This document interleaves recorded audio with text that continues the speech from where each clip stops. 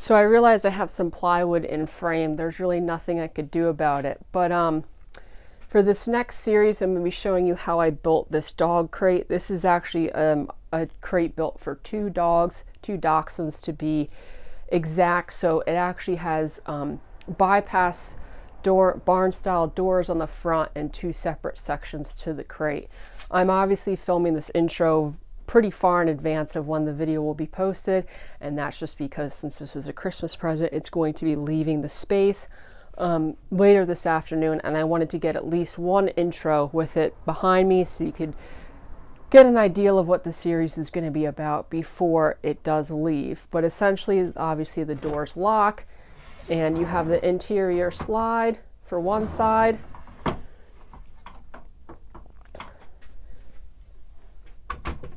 and then the door that bypasses over the other door for the other side. Now this is a special hardware kit in order to get these bypass doors. I'll tell you which one I got. And like I said, this is also pretty self-explanatory for a build. I made 95% of this out of recycled 2x6's. So I'll show you how I cut those down, rip them up, and get them ready to build something like this. So for a little bit of context, these are the recycled beams I'm talking about when I say I'm using old lumber. This video is actually on my channel, but I redid a room in my parents' house over the springtime, and the beams I kept, these were old ceiling joists I took down. My best guess is the lumber's probably from the 50s, so it's just a nicer grade of pine than you find in the stores today. Now, by all means, you could use modern pine, but it just won't take stain as well.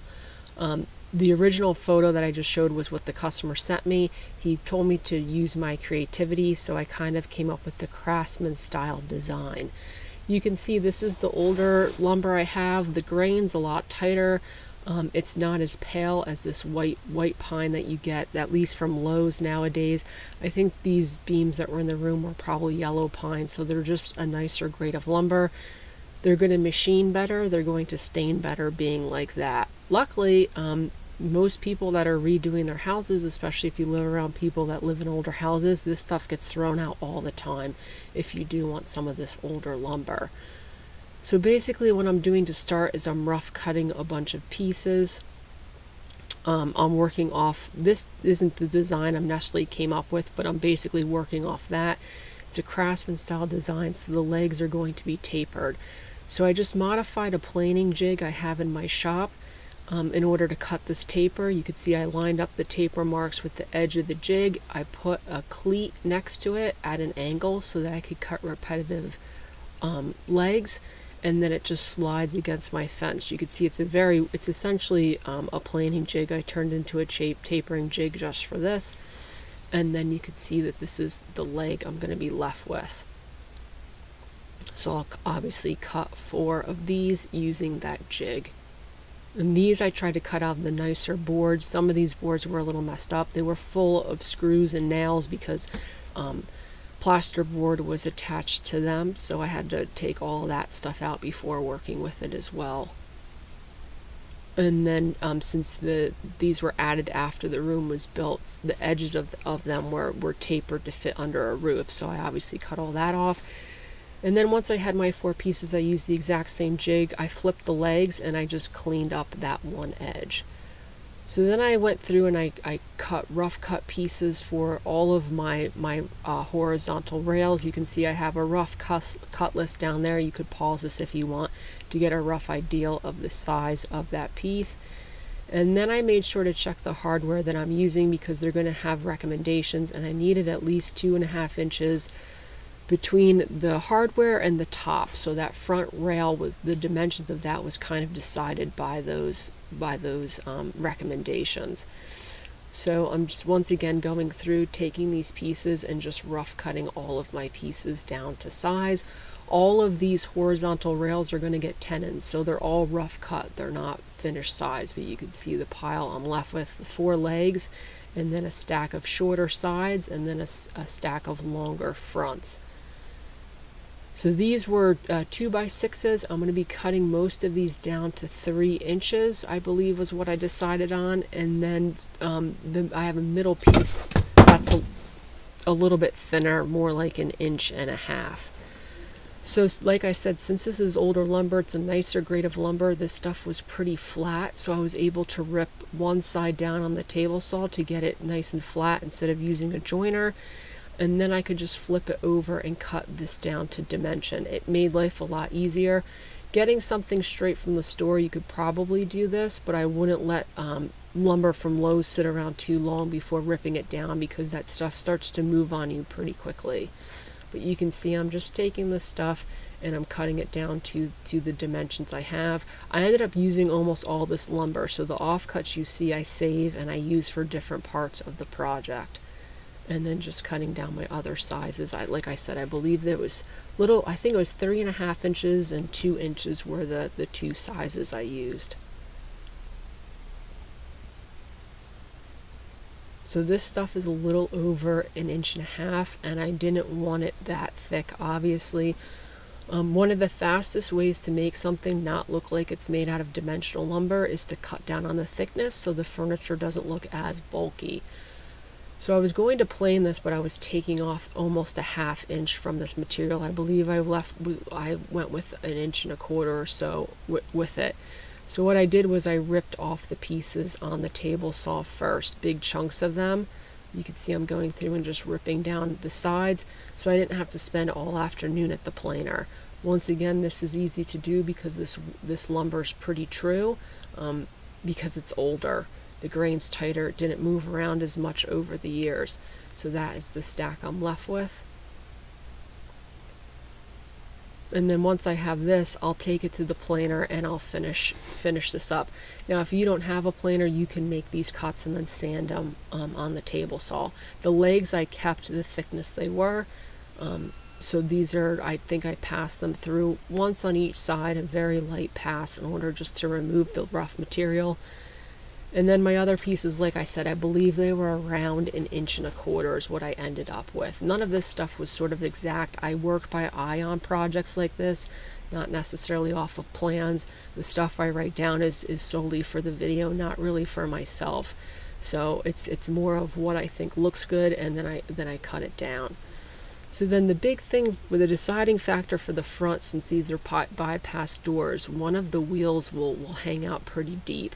So I can't mount this front rail like I would the bottom rail, because you could see how much I don't want the hardware of the door to stick back past the front frame of the piece.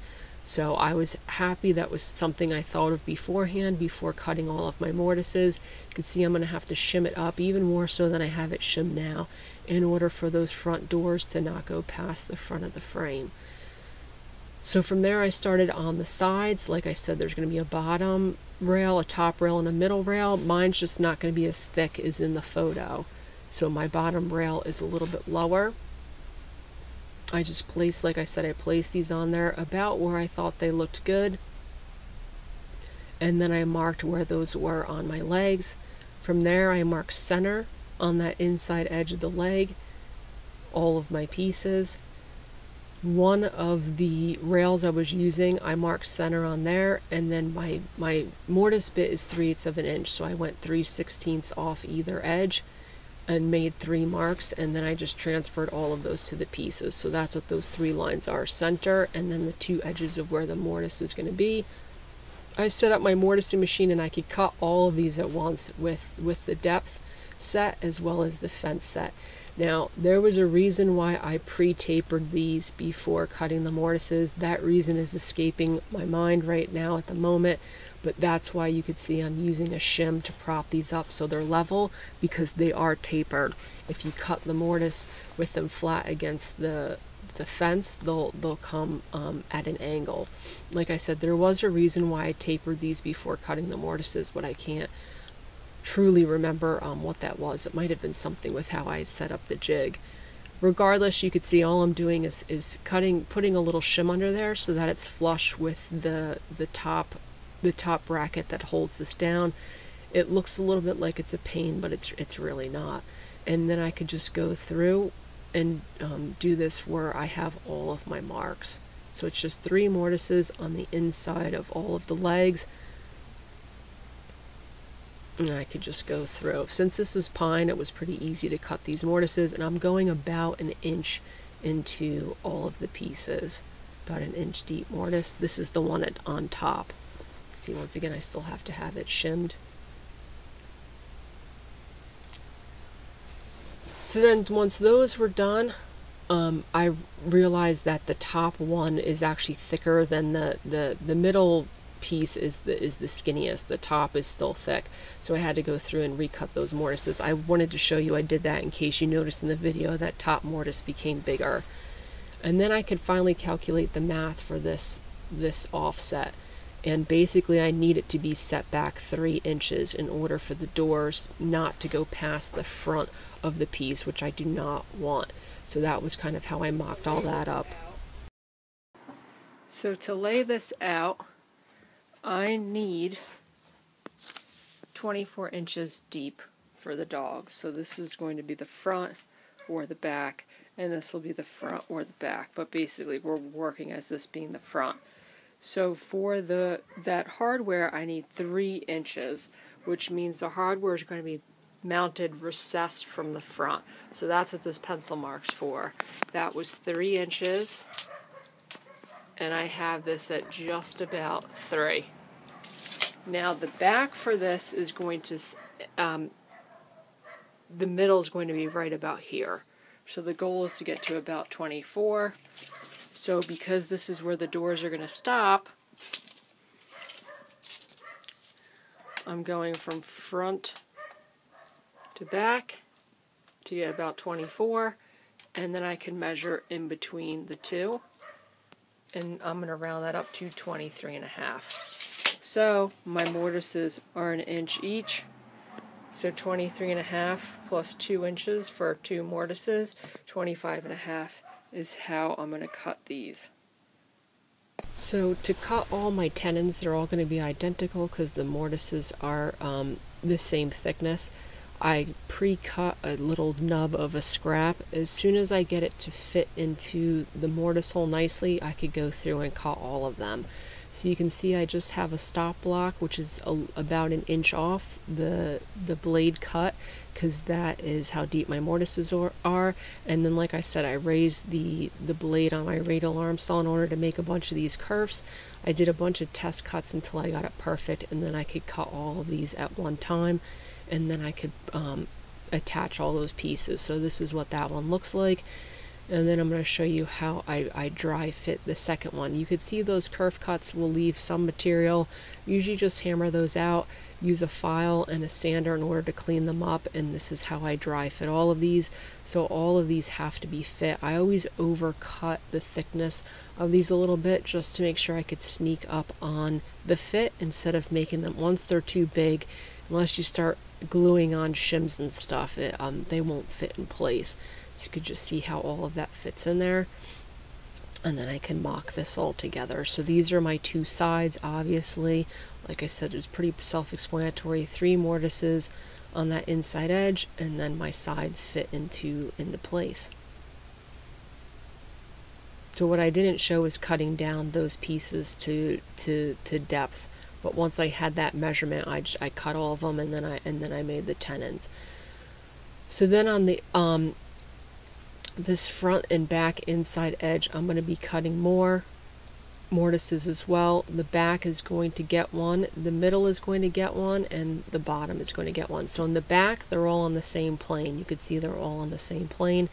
In the front, this one in the front is going to be kicked out much further, because remember, the doors are going to be set back, but I want the base of the piece to still have a floor. So that will make a little bit more sense once you see this all set up. But you could see that back, they're all in line.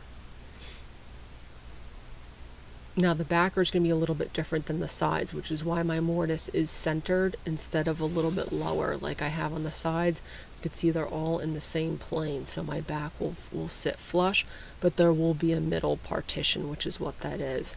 And then this is just cutting the front ones as well. Same process, I go down about 1 inch.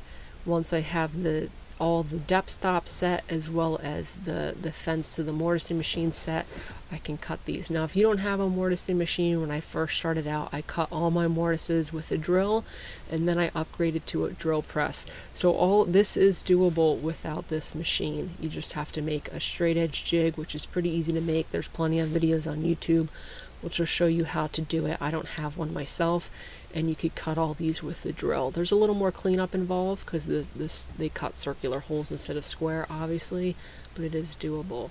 So then once again, I made sure this hardware was going to clear that piece. This is a 3-inch piece, which is how I knew I needed at least 3 inches back. So I marked 3 inches back because my this horizontal rail is going to be a little bit different joinery, because I don't want to go through the whole thing and mess with the structural integrity of this front piece. So I'm just going to do a little stub tenon on here to hold everything together. Once again, I marked the mortise. Could cut this a little bit differently on the mortising machine, but on the mortising machine nonetheless, when it's below the fence, you do need a little bit of a shim there so that the mortising bit doesn't get stuck in the piece. And I could just cut this shallow mortise in the front edge of those two pieces. You can see it on both of those.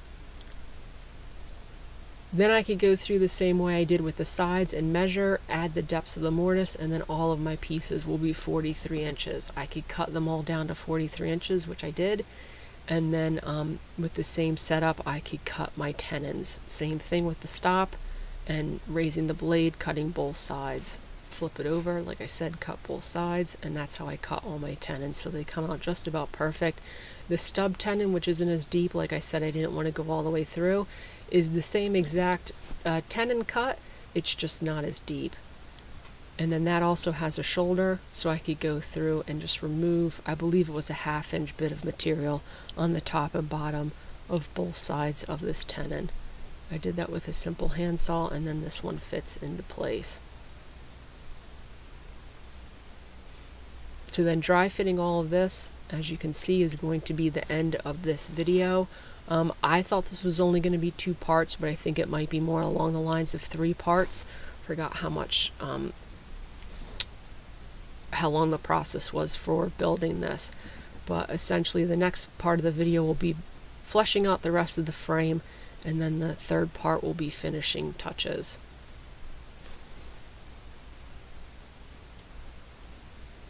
You can see the stub tenon was a little bit harder to get into place, so I ended up pulling out some clamps in order to get that in place, but I was pretty happy with how the frame turned out. No hardware or anything, just pure cut joinery holding everything together.